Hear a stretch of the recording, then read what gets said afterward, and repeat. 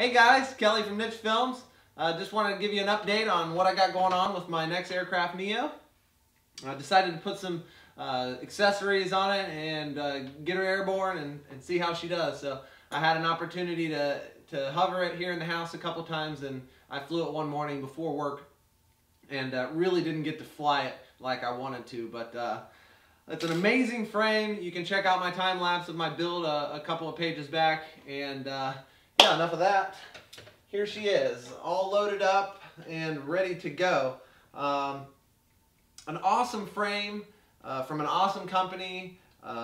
Expect big things from these guys. They got a whole bunch of stuff coming out, and I'm excited to buy it all. So this particular frame is pretty awesome. Integrated GoPro mount, removable cover, nice big battery compartment, super big size frame. I mean, it's plenty big for putting 10, 12, even probably 14 or 15 inch props on it. I haven't measured it out exactly, but that looks like a lot of space in there. So they did it right.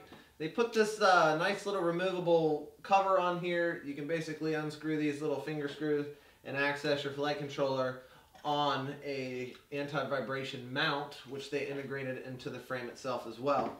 I chose to make it nice and clean, put everything inside, but they have these little areas here, here, and here, to where you can mount your ESCs on the outside very nice and neatly.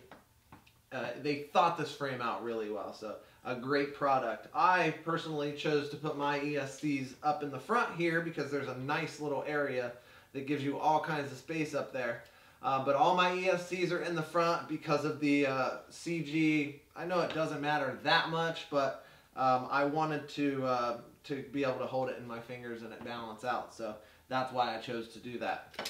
These guys are coming out with brushless gimbal, a pro version of this thing, all kinds of new updates. So keep your eyes posted on these guys. They're an American company. They ship from Indiana. I mean, what more could you ask for?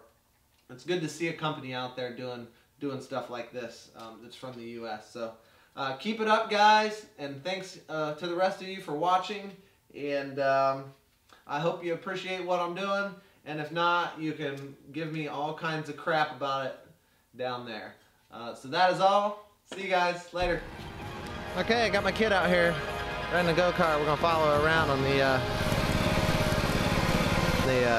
N.E.O today. So here's our first couple of tests. We got winds up high, so we're gonna stay down low.